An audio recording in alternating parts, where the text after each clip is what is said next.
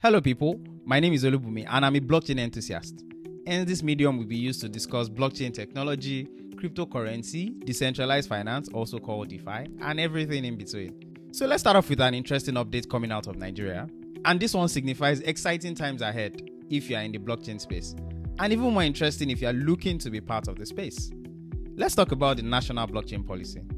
What exactly is this policy and how can you take advantage of it?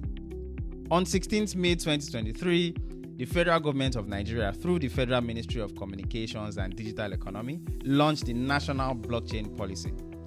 These documents can be described as a successful and modern achievement for the Nigerian economy, and it also shows the government's trust in the blockchain ecosystem. It reiterates the government's commitment to be able to create an economy driven by digital technologies. The policy will enable the nation to harness the full potential of blockchain and also position it as a leader in the global blockchain ecosystem. It also means that Nigeria joins the edit list of countries that have adopted blockchain technology. The countries include Estonia, Georgia, United Arab Emirates, Switzerland, and Singapore. This particular policy has identified certain key areas important to achieving its goal. Let's take a look at them. The number one is talent development, which provides that the government will collaborate with relevant partners to develop capacity building initiatives which will enhance the skills and knowledge of blockchain professionals. Remember that I said that these are very, very interesting times. This is a good time to join the space if you are still thinking about it.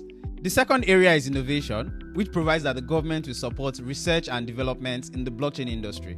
And this is going to help entrepreneurs and researchers develop innovative blockchain solutions that can be used across different sectors. Under this also, the government is committing itself to creating regulatory sandboxes where blockchain startups can test their innovative ideas without being subject to stringent regulations. This is a very big one, trust me.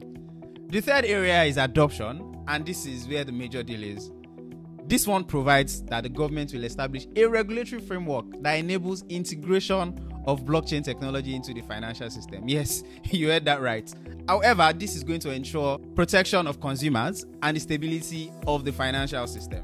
The government will also support the development of blockchain through providing funding and incentives to innovators and startups in the fintech sector.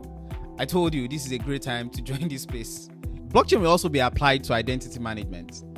Implementing a blockchain-based identity management system means that we'll be creating a more secure and reliable system for online identity verification and authentication.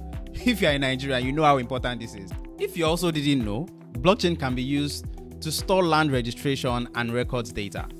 The policy provides that Nigeria is looking to create a blockchain-based land registry, which would ensure that no single party can manipulate records data. If you're in real estate, I'm sure that you understand this. I know someone might also be thinking, okay, so why do we really need blockchain? Apart from the significant contribution to a country's economy, it comes with improved transparency and accountability, improved efficiency or increased efficiency, enhanced security, financial inclusion, which is something that we've been chasing for a very long time here in Nigeria, and job creation, of course. In conclusion, the policy aims to grow domestic talent in blockchain solutions development, foster innovation, and also catalyze the adoption and use of blockchain technology in Nigeria, which is one of the biggest economies, if not the biggest economies in Africa. So you know that this can have resultant effects on the continent as a whole. I hope you've been able to learn a few things about the relevance of the National Blockchain Policy, and you are more resolute to learn about blockchain technology, because that's what we'll be doing here. If you have any questions or comments or additions, please feel free to reach out. Look out for more content on the basics of blockchain technology, cryptocurrency, and decentralized finance.